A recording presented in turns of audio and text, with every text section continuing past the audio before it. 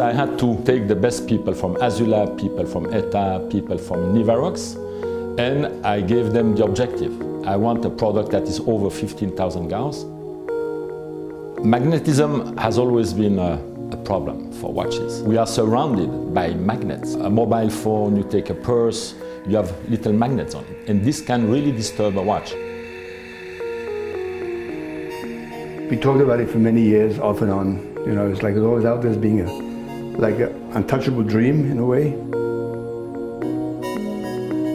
The solution to this very old problem is not just working on a single element. You have to work on different parts of the watch, choice of materials, and we worked also on the design in order to offer a reliable solution. I think that, you know, we were really very not surprised, because we knew that technically it was possible.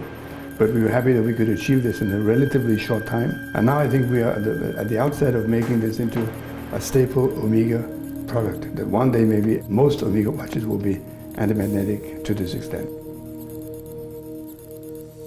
I would like that in the near future, let's say 2017, all the Omega mechanical watches with coaxial have a magnetism field to over 15,000 Gauss. From a technical point of view, for the consumer, it's a big breakthrough, because it will make his watch much more reliable, much more reliable.